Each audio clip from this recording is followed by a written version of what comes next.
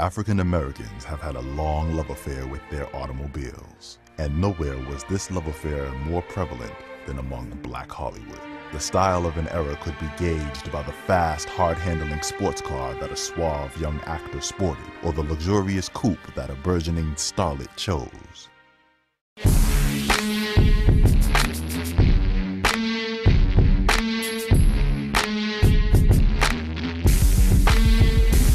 Today, this tradition still holds true. The quintessential accessory to every well-dressed star is their trend-setting car. How you doing, man? You know what's going on? We here at the GM Starz event. It's your boy Rick Gonzalez. They asked me, to bring out one of my pieces for this event, so I had brought out my Cadillac jump off right here. Whether it's a desire for speed and performance, the need for space, handling, and utility, this is great, or the lavish comfort of a luxury sedan. Later for the Beamer, it's all about Caddy, baby. The connection between the Motor City and Tinseltown is thankfully here to stay.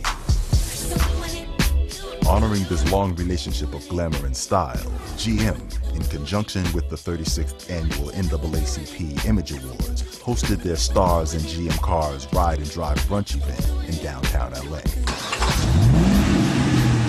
This star-studded event, produced by Carol H. Williams Advertising and hosted by John Sally, was the crowning event during the Image Awards weekend. This brunch brings together two industries. We got Hollywood and we got Detroit. Some of Hollywood's hottest stars were invited to come and test drive GM's newest models. We'll be back next month. Thinking Vegas, maybe. Learn about GM products, services, and community involvement. General Motors has done a lot with African Americans. I was listening to 100.3 The Beat the other day, and a young lady came in and spoke about the memorial developed for Martin Luther King in D.C. It's $100 million they need, and General Motors has already given up 10% of that, $10 million to that program. As well as meeting and interacting with GM executives to discuss designs, features, and upcoming projects. Hello, I'm Ed Welburn, Vice President of GM Global Design. Hello, I'm Crystal Wyndham, Design Manager for Interiors at GM Design. Sleekness, style, and speed was the order of the day as GM unveiled their latest models for review by the A-list guests in attendance. The XLR is my car, bastard. I can see a Cadillac. Cadillac. Gotta go with the Cadillac. Can't go bad. I need to get up in that vet, you know what I'm saying, pretty much, because what? I need to come off the line. I'm going 0 to 60 to every stop sign. I'm like, oh!